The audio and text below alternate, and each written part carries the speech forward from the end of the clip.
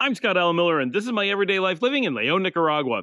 I was having a conversation with Alan just the other day, and he made a really interesting comment that I think is worth diving into. And that was, he said, well, it suddenly occurred to me, this is in his voice, that maybe the reason that I'm really interested in exploring so many new countries now that I've moved to Nicaragua is that now I know I'm able to. And this is an interesting point. We talk about this kind of stuff a bit when we're talking about the power of the expat and the barrier that you cross when you first move to a new country or to a new region and suddenly realize how easy that region is to work with or what it's actually like, and you have some idea of what to expect. But then other regions have some exoticism and you're interested in learning more. So I want to dive into this a little bit on today's show. So let's talk about that right after that bump.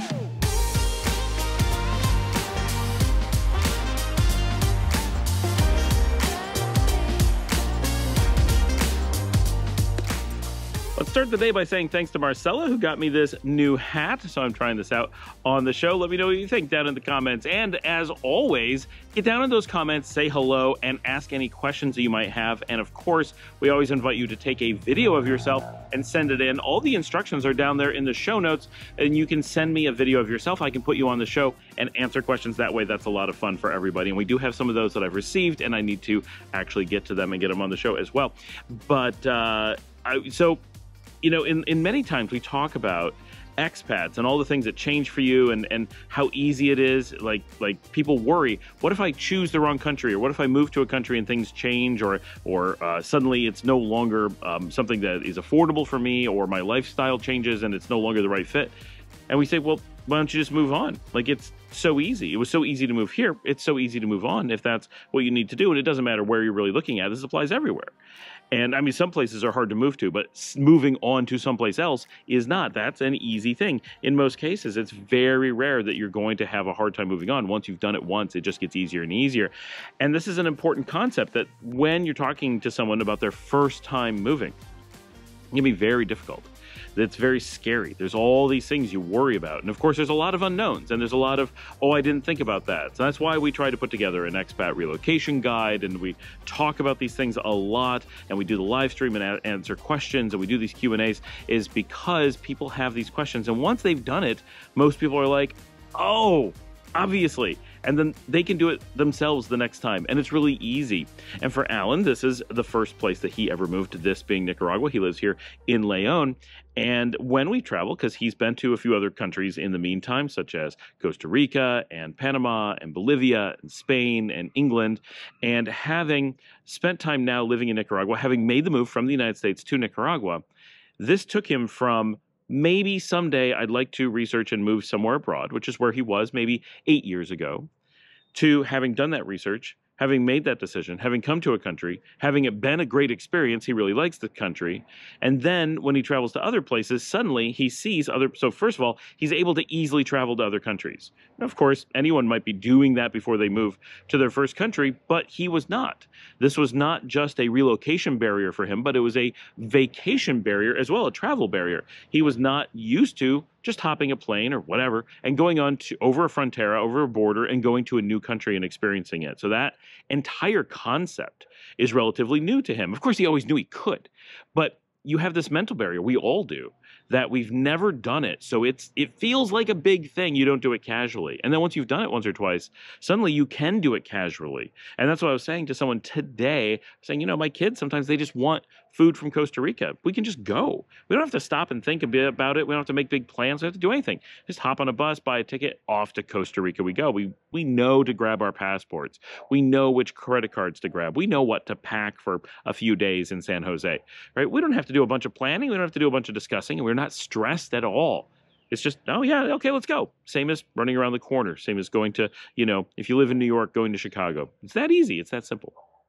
So when you're crossing this barrier, you're getting into your first time traveling, like Alan did with his relocation and travel as new things. Well, it opened up the door for him, and he started traveling. Like I said, he's been to several countries. He's been to more countries on average per month than he was in his per lifetime prior to moving to Nicaragua, right? So that's amazing. That's a complete change of lifestyle for one, but mentality for another. It opens up the world to you in interesting new ways. So he's seeing the world in this way of, oh, there's a cool country, I could just travel there, which everyone should have that feeling. But until you do it, you generally won't. So that's fantastic.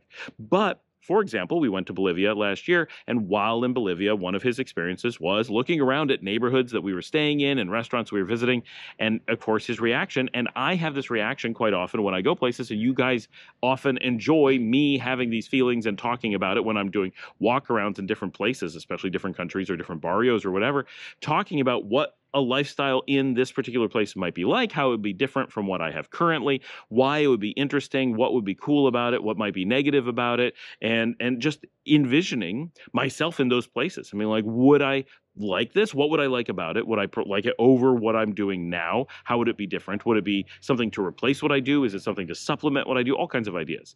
And Alan is now having those feelings, like in Bolivia when we go there. He's able to look at that place with not just a traveler's interest, but he's also looking at with the excitement of someone who could consider it to be a place that he might want to move to. That's a completely different mindset and something that I never really thought about in that context. For me, I've had this mindset for a really long time because I started moving abroad and started researching and trying to live in different places long ago. So I long ago got over this barrier, and I was very excited about the prospect of it before that. So I had a lot of kind of build up to it that a lot of people don't have. But seeing Alan go through this transition where he suddenly becomes excited about the possibilities that a new country offers. He's no longer worried about moving to that country. He's not like, oh, but it's so hard to do that. No, he's done it. He knows he can just get on a plane, pack some luggage, maybe do some quick research on what residency requirements are going to be, how long his tourist visa is going to last. Well, go try it out for the length of a tourist visa. Do some research about residency. Come back to Nicaragua in this case. Do some paperwork to get long-term residency because you exhausted your tourist visa. Return with residency or whatever you need to do and try living in a new place. Now, he hasn't done this yet, but he knows he can. He knows that it's so easy and accessible to him that all he has to do is find a place that truly piques his interest and pull the trigger and he can go. And whether it's for a few months or a few years or open-ended with no plan to return, but of course the option, that's a really powerful place to be, and it creates excitement. And it's not just an option. It's not just this important protection. We've talked about that on the channel previously, how the ability to move abroad quickly and easily is safety for you anywhere. Even if you don't end up moving abroad, or you do move abroad and then move back home and you don't stay an expat, knowing that you have the power to do it, having the tool set at your disposal and breaking down the mental barrier, the mental frontera to doing these things is so important. And once you've done that, you just emotionally have this power to explore the world as a person living in the world, not just traveling, but living around the world. And it lets you see the world through these eyes of a person who can, in most cases, simply decide to live somewhere. Now, not everyone can live just everywhere, and some people have big barriers to living some places and little ones to living in other. For example, moving to a Nicaragua or a Costa Rica or a Panama or a Colombia, those places are relatively easy for most of my audience to choose to do so. But there's a few of you for whom some of those or all of those are quite hard. And there are other countries that the majority of my audience would struggle to move to, but could if they put in a lot of effort. Russia or Venezuela or Iran, right? So those places, while available, aren't as easy as just show up and see what happens, right? So you have to do some research, you have to do some planning, but most places that you go, there's going to be some option if that's a place you truly become passionate about. And if all you want to do is stay for, as long as they decide to let you, well, months, maybe years, hey, take your chances, ask. What are they going to do? Say no, move on somewhere else. But they might say yes, and if it's the place you want to be, give it a shot. Why not? When I lived in Italy, I remember this amazing moment, and I've talked about this, but it's been a while. I was walking with my children, and we were just coming down. It was in Noto, Italy, in the southeast of Sicily, south of Syracuse, and we're just coming around a road, just a normal road, nothing special. And there was an apartment building, nothing special, 3 stories, and there was a light on in the window. And I thought about what it would be like to live there? What would it be like to live in this place? Now, we were living in Italy at the time, but imagine you're on vacation and you're just walking through a place, and you walk by and you see an apartment, and a light in a window, and you say, this life I imagine would be something I'm really interested in. I like the restaurants that are on this street. I like the smell of the air and the feel of the weather and the way that the rain bounces off the roofs. And I like the cars that I see going up and down the road. And I like the coffee I had for breakfast this morning. And I like the conversations I had with the old guy sitting on the bench in the park. And this is a place I want to give it a try. And you're in Italy and you just go, there's got to be a way. And likely there is. Now, maybe you just stay like some places. Maybe you stay for a while. Maybe you have to apply for the residency while you're there. Maybe you have to leave, apply, and return. Everywhere's a little bit different. But in most places that you're going to be interested in, you can simply make it happen if that's what you want to do, at least to give it a try, at the very least, to give it a try, knowing that watching Alan make that transition from this being a new thing that he was worried about and unsure about to a thing he's confident in and realized, and it was such a cool realization that he's able to go look at a Bolivia and make the judgment call. Wait, if this really interests me, why not give it a try? Or Argentina that we were just in, which is a pretty easy country to move to at this time, right? They're very welcoming of Americans, especially. It's easy with the passport. It's easy with the paperwork. It's easy to get extensions. All the different pieces are pretty easy, except for that banking thing, but it's doable, right? A pretty minor thing overall. It's cost effective, an important point. And so different than Nicaragua that, I've lived in a lot of places that were super different. Romania, Greece, Spain, but if you haven't, and you're seeing in Argentina, a Bolivia with these big cities and this very urbane lifestyle, and you're coming from Nicaragua, it's very urban, nothing's stopping you. You can just explore. You can just give it a try. What a powerful mental place to be in. I think a lot of my audience kind of sense that. I think a lot of you guys are like, oh, right now we're living in a little GoPro box, but we could move to a new place. And there's something about doing that gives this comfort, this sense of safety, this sense of wide-eyed wonderment and exploration. And I understand some of that is because I'm me and I have a whole bunch of feelings of safety and comfort and wide-eyed excitement about seeing the world. I love having a coffee and watching the world go by, and I love telling you guys about it, right? So these are things that make me excited, especially, so somewhat you're sensing that, but there's more to it.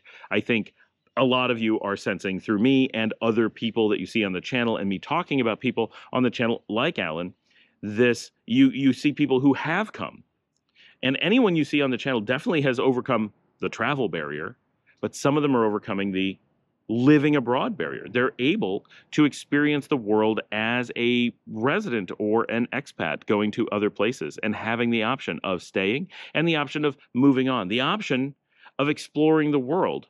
And most of you have it, but your mind, your heart aren't giving you those options. You might be able to empirically say, well, yes, I can move to another country, but is it something that you're grokking? Is it something that you've wrapped your mind around and you feel comfortable simply doing so? Would you be comfortable walking out the door this afternoon and going to another country open-ended and just say, hey, I'm going to give it a try?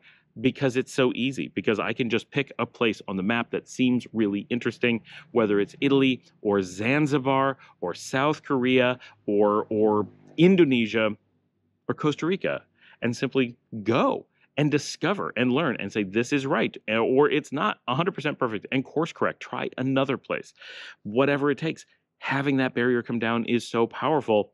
And I'm just excited to see that happen and see him have this realization that that is what happened and articulate it. And I'm like, wow, that's a really cool articulation of that. It's just so interesting and exciting. And I wanted to share that with you guys, both as that was a cool thing that came up, but also as a thing, this is something you can look forward to and something to realize could be happening when you do this, when you move to a new place. First of all, when you're visiting, realize you're breaking down travel barriers. When you start really envisioning everything you look at as, ooh, what if I lived here? It's a whole different way to see the world. I was out driving with my daughters 2 days ago in Santo Domingo in Managua. This is it was really Los Altos de Santo Domingo in the area near Las Colinas.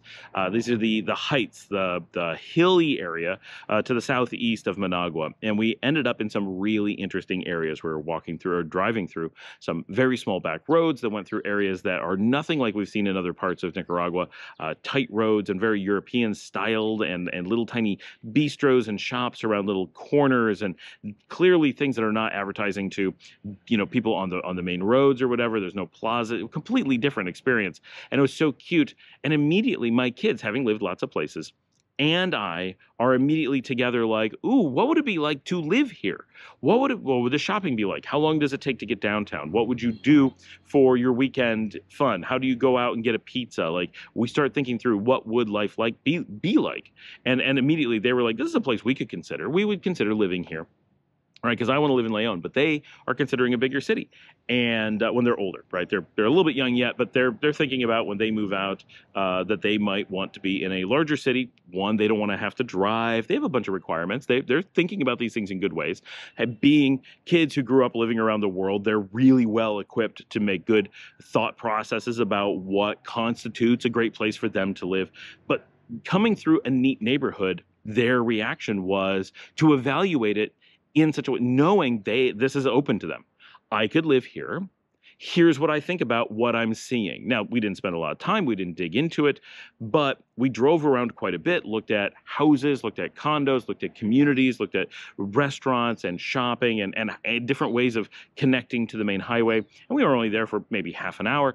But in doing that, this erupting conversation of interest, and their thoughts are very much like Alan's, that now when he went to Bolivia, he was able to simply go around and look at it as opportunity for living instead of a place to go sightsee.